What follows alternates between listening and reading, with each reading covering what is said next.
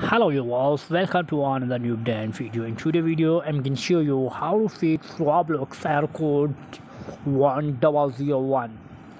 This is a possible set how to fix this issue.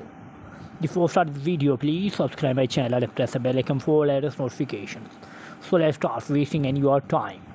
We jump to the video. First of all, you needed to solve this problem. Possible red warning. We have detected on your device in your house. In case you are on, seek for help as soon as possible. So simply you need to move back to your mobile screen. First of all, you need to solve this problem. Open your Play Store or App Store. Now in the search bar, search Roblox and check the update. If any new update is available, now update your Roblox. After updating your Roblox, now move back. And next one, you need to type on long press on your Roblox app. Type on app info.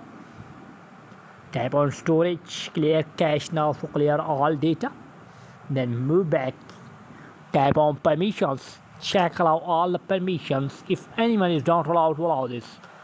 After allow all the permissions, now one step, move back for stop your Roblox and move back to your mobile screen.